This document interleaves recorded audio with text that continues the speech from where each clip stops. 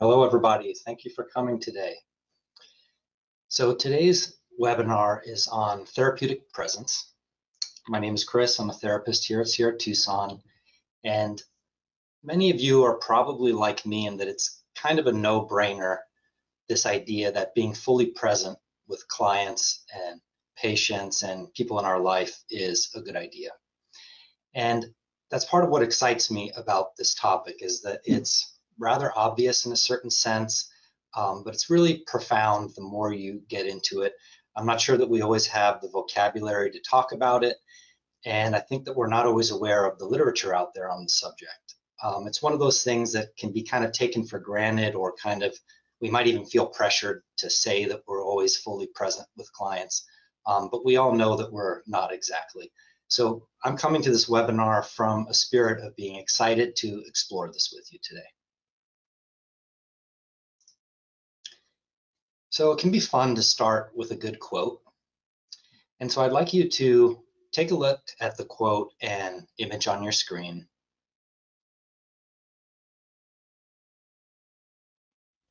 And one way to start thinking about presence is this idea of those meaningful pause moments that we sometimes have with clients and patients.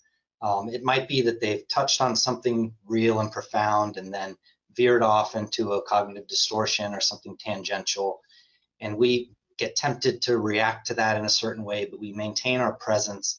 They perceive us doing something, and then they kind of catch themselves doing something. The second part of this quote is from Rollo May, is that we're choosing which direction and which approach to throw our full weight behind. And when May talked about things like that, he always meant our full weight: mind, body, emotions, and spirit. So you might also consider asking yourself a few questions as we proceed with this webinar. On what is my therapeutic timing based? What does it feel like to me and to patients or clients when I am rather distracted or bored during the encounter? And what does it feel like, and what sort of impact does it have on them and myself when I am fully present? We're going to cover today the idea that therapeutic presence is the hub of the common factors in psychotherapy. We're going to clearly define it, talk about some challenges to it, how to prepare the kind of soil in our life so that it can happen more often. We're going to talk about interpersonal neurobiology, and I'm kind of excited also to talk about some therapy outcome research on the subject and some ways of formally assessing our level of presence. Sprinkled throughout, we're going to explore some exercises and tips together. The common factors research in psychotherapy it's a respected body of research. They've done large meta-analyses of the different major therapeutic approaches. They've shown that overall therapy is pretty effective, and that the different approaches are pretty equivalently effective at the end of the day. There's common factors that are going on in all the approaches when they're most effective that may explain more about why therapy works than the unique techniques of the given approaches. So things like therapeutic alliance, the bond, how strong does the client feel the relationship is, and how is the working alliance? Empathy. Therapists that are rated by outside objective raters and by clients as being higher in empathy, that can feel alongside the client, that can feel something of what they're going through and can accurately express that in a way that the client accepts, those therapists have been found to be more effective. I'm not going to go into all of these that you see on the screen. Each one of them could easily be the subject alone for a webinar. Schneider proposes that therapeutic presence is the hub of the common factors wheel, makes all of them possible, makes all of them work better. So if you think about it, how strong can your emotional bond be with a patient if you're rather distracted or bored or overly preoccupied with your own cognitions about the client, preoccupied with the idea of whether you're doing a good job or not? The same with empathy. How can you accurately show empathic understanding if you're only present with a part of yourself, like your cognitions? Oops, sorry about that. So we have to clearly define presence, of course. There's a lot of great definitions in there. This PowerPoint focuses on, is largely, shows a lot of respect to Geller and Greenberg and Schneider's work. So Geller and Greenberg proposed that, again, it's about bringing your whole self into the encounter, which we'll talk more about what that even means. There's a sense of being fully grounded in the moment, in our highest values. We'll talk more about that. It's about being immersed in what is most poignant in the moment with the client, an expanded sense of awareness or perception, and being really fully with and for the client. Kirk Schneider has, I think, kind of a philosophical, poetic definition that I like. You'll see throughout this webinar that some of this is going to be very concrete and kind of tips. Some of it can get a little, it's abstract, it's philosophical, which I kind of like.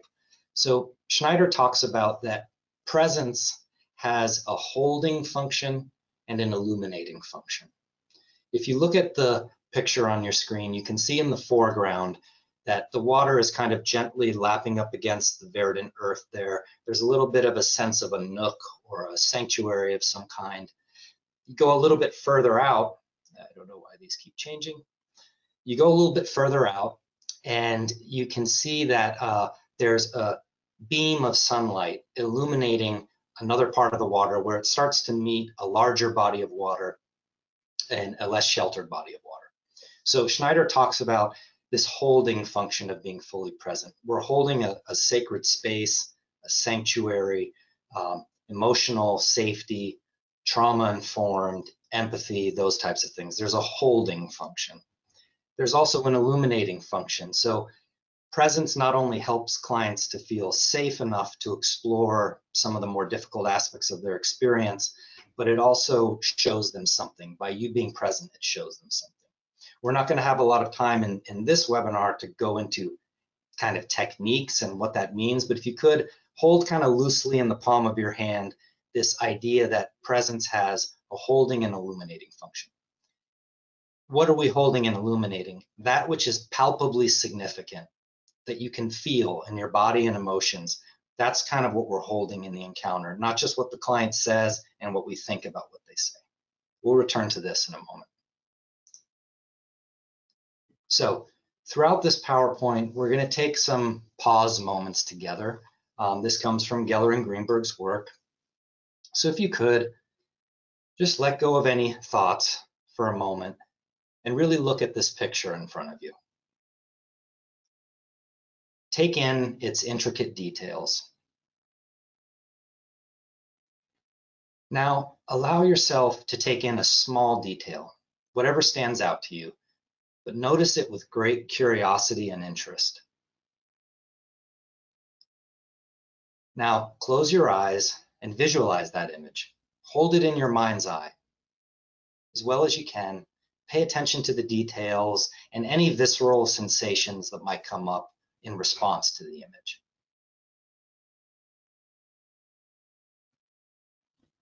Now, slowly open your eyes. Look again at the image as if it was the first time you're looking at it. Notice it with fresh eyes, curiosity. Thank you for doing that. Let's go on. So therapeutic presence appears in a lot of the major theoretical approaches. We're not going to have time to go into each one of these, but if you look at the person-centered approach, it's a humanistic approach developed by Carl Rogers. Rogers talked about the 3 therapist-offered conditions that are necessary for clients to grow, to self-actualize. They are unconditional positive regard, which Rogers did say was kind of an ideal that you can't perfectly uphold and that authenticity backs it up. But unconditional positive regard, empathy, and congruence. When Rogers talked about congruence, he talked about what he called the organism. So what you feel emotionally and physically in session with clients, that has to integrate well with your self-concept, your ideas, and what you express. So you can't be feeling something physically and emotionally, stuffing it down or ignoring it, trying to think something else about yourself or the client, and then saying yet a third thing. There has to be more integration. So Rogers, later in his life, started talking more and more about presence. He started saying things like, when I'm at my best as a therapist or group facilitator, I'm closest to my inner intuitive self. And when I do that, my presence alone seems to have some kind of a releasing effect on the client. The existential humanistic presents a lot of ways of doing this with clients, being present and helping them to be more present in their experience. It says that presence is really the ground, the foundation, and the ultimate goal of that type of therapy. Mindfulness-based approaches, of course, mindfulness is a system and a science and technology for enhancing our ability to be present. So challenges. One I'd like to discuss briefly is a lack of presence with others in our daily life. So a friend of ours calls, they're venting about their job. We feel some type of physical discomfort we don't quite pay attention to. We're getting a little bored and irritated. We start scrolling through our phone. Hopefully that works out. They might get annoyed with that. We end the call. That's an example of kind of just not really being fully where we are in the moment. We're there physically on a very basic level, but we're not really there mentally and emotionally. So challenges when we start talking about sessions. I pre-plan some of my sessions, but pre-planning the session can really get in the way of presence. So last week, your client was, talking about their sister. There was a lot of cognitive distortions in there, a lot of emotional reactivity. We're good helpers and caring people, so we think about it hard. We do a bunch of research. We come up with an exercise. But then the next session, they come in and they seem to be kind of annoyed with us, and they seem to be tense physically. We may still need to focus on the previous issue, the planned issue. That may be fine, but that's missing an opportunity for a fuller presence in the moment. Also, being overly attached to a perspective or a particular outcome, or not preparing oneself to be present in the moment. And we'll talk about that more. So some tips. How do we prepare the soil of our lives to kind of have presence emerge more? So one step is a philosophical commitment to it. Structuring our days and weeks around moments of stillness, of pause, of looking within, being intentional about our media use, things like that. Before we discuss this slide, I'd like to do another pause moment with you. So if you could, please close your eyes for a moment. Take a deep breath in through the nose and out through the mouth. And please push the bottoms of your feet kind of into the ground a little bit. Just feel what it's like to feel your feet on the ground. And reflect for a moment on what your normal practice is at the beginning of a therapy day or between sessions, or if you're not a therapist or provider, between meetings or between tasks, to-do lists. What activities do you do? How do you spend those few precious moments? How much stillness or kind of ritual for preparedness do you engage in?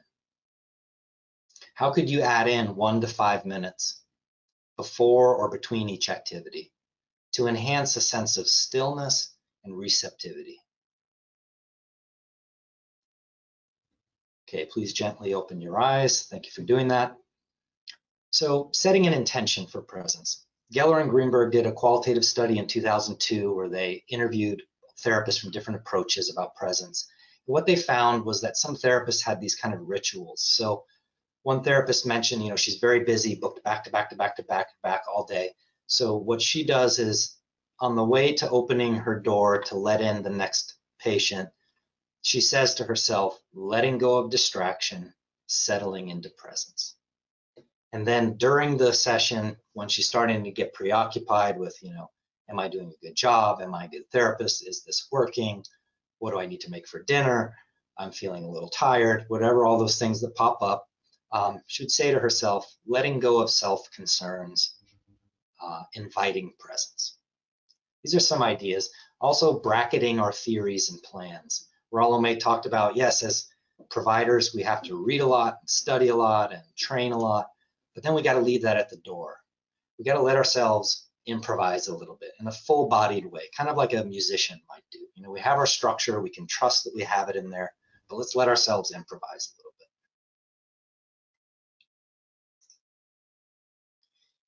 So how does presence actually go down? What is the process like? So according to Geller and Greenberg, it starts with receptivity. But again, when we're talking about presence, we're not just talking about an open mind. We're talking about your full being, not just your parts, your full humanity as a whole. Open. Listening with the third ear. It's not just what clients say about their issue. It's not just what we think about what they're saying about their issue. It's also the vibe they're bringing in, how they seem physically, the energy we're getting, what we're resonating with physically and emotionally. We want to expand our awareness out a little bit to include those things, to be receptive to them. So once we've been fully receptive in a different way to the client, we can then attend inward, trust ourselves a little bit. You know, the congruence thing that that Rogers talked about. You know, I'm experiencing something physically. My self-concept doesn't quite want to allow it, but I'm going to allow it, and I'm going to be a little more transparent in a certain way. Then we come to extending. So we're receptive to the client, we're attending inwardly, and now we're extending out to them. So the heart of my approach is the existential humanistic, but I am integrative. I do a lot of cognitive behavior therapy, a lot of EMDR, and I like a lot of approaches. I do think the existential humanistic approach has something to offer in terms of the relational component of this. So in the EH approach, we talk about authenticity to the encounter and to the context of the relationship. So when we're talking about transparency, we're not necessarily talking about just automatic self-disclosure or narcissistic self-disclosure or that type of thing. But I'll give you a brief example. So a client shows up and he has a tendency to touch on something real and then veer off into intellectualization. And we know that that's a self-protective measure for him. We have compassion for that, but we know that we need to work with that. So he starts sharing with you his grief over the fact that his daughter doesn't want to have contact with him anymore. And you can see it in his body, and he's speaking slower and authentically, and you're very there in the moment with him.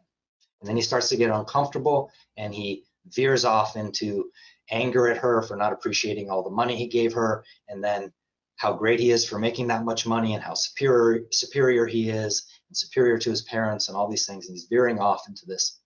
In the EH approach, we might say something like, ooh, I want to slow down and check in with you real quick. I feel like a moment ago we were talking about something very profound, and I felt there in the moment with you, and I felt loose and calm. And now I'm getting a little anxious and tense. I'm not sure where you went, and I'm wondering what this process just now was like for you. I could be wrong, but I want to check in on that. So it's a transparency in terms of how I'm resonating with him. And there's a sense of intuitive responding. Okay, so we talk about neurobiology. Shore talks about right brain to right brain communication in therapy as being a big part of where the magic kind of is. So that emotional, intuitive, whole picture mind connecting with the same in the client. A lot of times we can get very cognitive and intellectual, and I believe that that's when we start getting kind of bored and burnt out. It's like the client's talking at us, we're talking at them, we're trying to get them to see and think and talk the way we think they should. It's all very verbal and rational, and we're neglecting a little bit the emotional connection sometimes. So it's also been shown that presence, it probably helps the ability to have that right brain to right brain communication. Neuroplasticity. So it's been shown that the structure of the brain can literally change when you practice cultivating states of presence. They can become more enduring traits, where it becomes a little easier to access and where you access it more regularly. The prefrontal cortex. So Siegel and others have shown that there are functions of the prefrontal cortex that seem to reflect the experience of presence. So things like attuned communication that's attuned with the emotions of the other and our own emotions, empathy, morality, intuition, insight or self-knowing awareness. Those things seem to be involved in the prefrontal cortex area and seem to involve the experience of presence. The nervous system. Ultimately, presence is a healthy state to be in. It's mostly a parasympathetic rest and digest state, but it has a slight activation of the sympathetic nervous system. So it's kind of a calm and alert state, which is kind of a safe state to be in. And it's a state that has ripple effects that are positive for overall physical health. So I'm going to skip this a little bit. Okay, so the experience of presence. It's been shown to be grounding. We feel whole. And because we feel fully grounded in ourselves, there's a sense of trust and ease. Sometimes at busy settings, clinical settings, we see one client, we bang out a few emails, we see another client, we bang out an email, another one, we go to the bathroom, we see another one, and we start to feel kind of ungrounded, like who am I, what do I value, what is my approach? So this groundedness is kind of this, we feel a little more ease in our work. Coming from that place of being fully grounded, we can then immerse in what's most poignant in the moment. So we can experience deeply with the client, but with a sense of non-attachment. So it's not a boundary violation, it's not a codependent, anxious attachment type thing where we're all overwrought in there with them. It's we can experience deeply, but again, we're grounded in ourselves, so we're non-attached, present-centered. So like myself, like many, good-hearted, therapists, we can spend a lot of time worrying if what we just did with the client was helpful and if what we're going to do next is going to be helpful and all these things. We want to be fully in the moment in what they're experiencing. Expansion. So we're fully grounded, we're immersed in what's poignant, and we can start noticing that our sense of options of what to pay attention to is expanded a little bit. Our awareness is a little broader, and our quality of thought can start to feel a little better, and our emotional experience as well. Being with and for the client. So this is another one that I think can get kind of taken for granted, or we might feel a certain pressure to say that we're always with and for the client, we're always empathetic, we're always present, we always have a good therapeutic alliance. But in reality, we can slip into being with and for our interpretation of the client, with and for what we would like them to do, with and for the idea of being a good therapist. So with presence, we're talking about, no, we're really with and for the client. Mind, body, emotions. They're a being to be understood, not an object to be analyzed or to fit into our, that comes from existential therapy, I believe Rollo May maybe said it. So we see here in the middle bullet point, we can develop a sense of awe and a deeper respect, a love for the client. There's nothing boundary violation-y about that. It's platonic love, safe. But let's bring some sense of awe and respect for the client on a deeper level. Okay, so I'm excited to talk a little bit about the research. So I said in 2002, Geller and Greenberg came up with this qualitative study. They created the Therapist Presence Inventory. Therapists fill it out after session, 21 questions. They rate their own level of presence. There's a client version, 3 questions. The client fills it out about the therapist, rating the therapist's level of presence.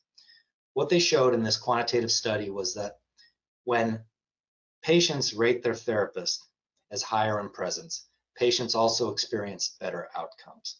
And also they experienced a better working or therapeutic alliance, which there's lots of research on how important that is.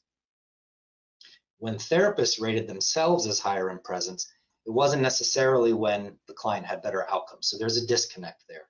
They speculate on some reasons for that. It could be that we're fully present as clients, but we're not expressing it well.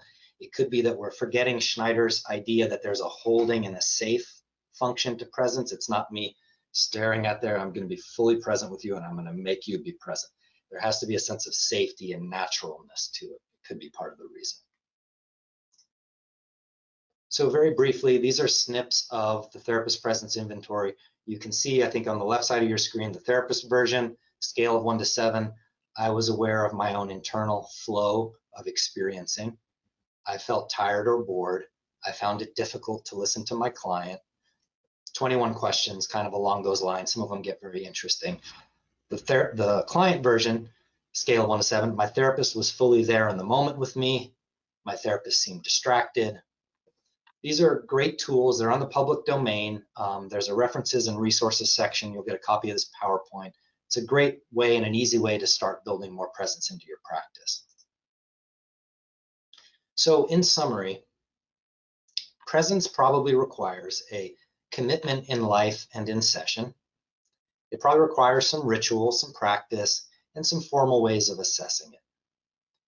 It's been shown to improve neurobiological and other types of health, and it's been linked to better outcomes in therapy.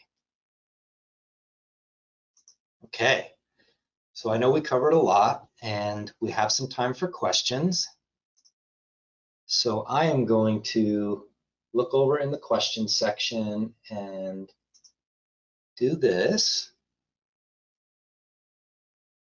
And let's see here.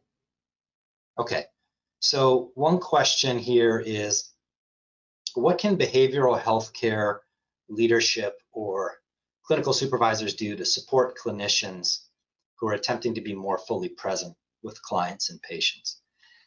That's a really good question. I haven't done a lot of clinical supervision, but I do think, I mean, first of all, talking about it.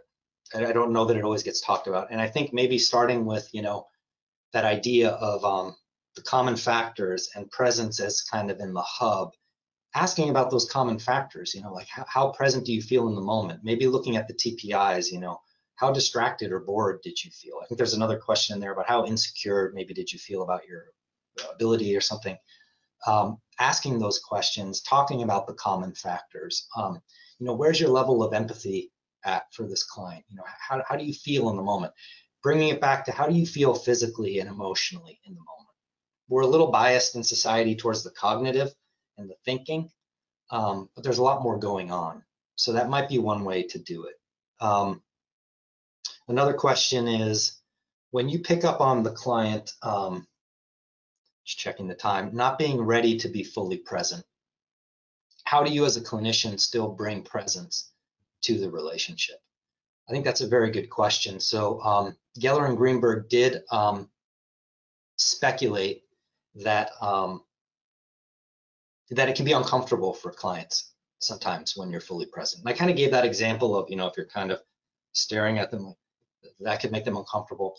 But it's also just we're not used to sometimes being fully in the moment. We're all thinking, verbalizing, storytelling, narrating. And so, Schneider talks a lot about in this existential integrative approach, being fluid and realizing that clients sometimes aren't ready to go quite that deep. They might need some more cognitive work. They might need to tell some stories. They might be taking a strength-based approach to that.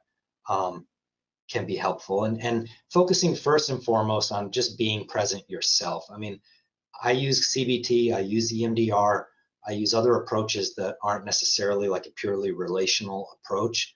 That and being present, I mean, helps all of them. So I have one here. Okay. Do you often give your clients the therapist presence inventory or any kind of satisfaction progress evaluation? If so, when and how often? Yeah, so I have started giving them the therapist presence inventory. I need to get better at remembering to do it. I think sometimes I get a little too in the moment and I forget about it, but it's been very, very helpful for me. And there has been times where I felt I was being very present and they thought, man, he seemed a little distracted. It's kind of, oh, that's interesting. And so it makes you really causes you to reflect and how do you, all of these things, it doesn't help if I think I have a strong bond with the client if they don't think I do. Yeah, so another question here is, what evaluations do you use? So I've used the therapist presence inventory. I've used a couple things that I've just kind of made up in the past at a different agency where I was trying to ask questions about the alliance and empathy and different things. There's a lot of scales out there, probably on all the common factors.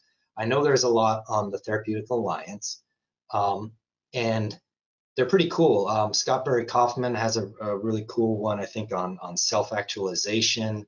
The measure that Geller and Greenberg used to measure outcomes is pretty interesting. The client task specific measure revised, which looks at building insight and also behavior change. So it's asking questions about to gauge if the client is building more insight and if they're changing their behavior. Cool.